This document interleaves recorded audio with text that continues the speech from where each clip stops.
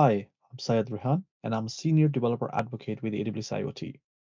Today, we will look at AWS IoT Secure Tunneling feature.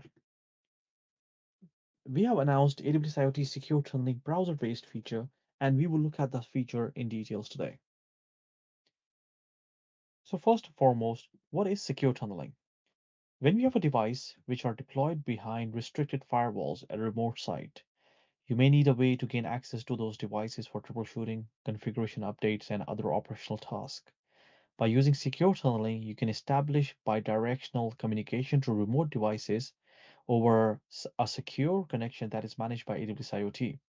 Secure tunneling does not require updates to your existing inbound firewall rules, so you can keep the same security level provided by firewall rules at a remote site. For secure tunneling to work, you would need a destination device, which would be your remote end device. It also need a proxy setup. You can download a proxy setup from AWS samples from GitHub. And you would also need a source device, which would be your operator's device.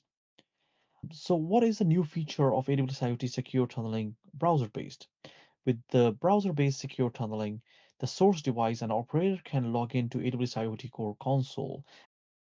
And by using the AWS IoT Secure Tunneling Console, operator can connect by using SSH into the remote end device using the browser. Let's switch over to AWS IoT Core Console and test this feature out.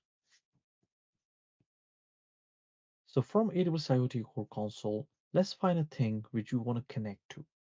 So I've created a thing earlier, tunnel device. Let's go into that one.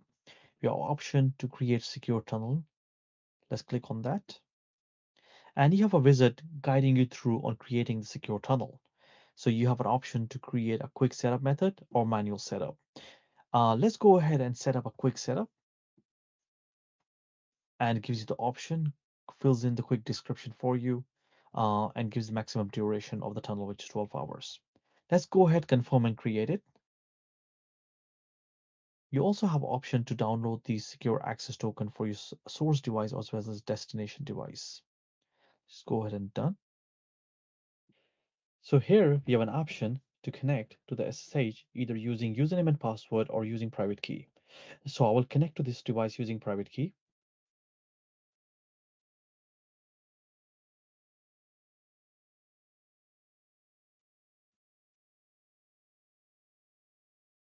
And let's go ahead and connect.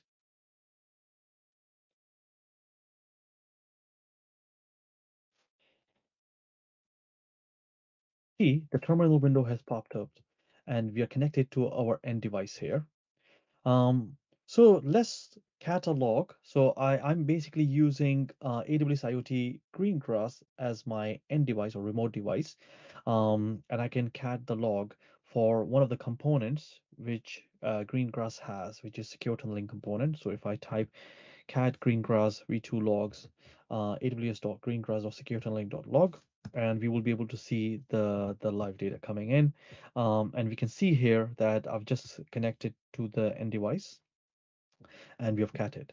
So there we have it. So you can actually use secure tunneling to connect to end device to carry out remote activities if you want to restore the device or carry out any audit activities, or in fact, if you detected an anomaly on the device connecting to you to the cloud and you wanted to investigate and mitigate any actions, you can do that using tunnel.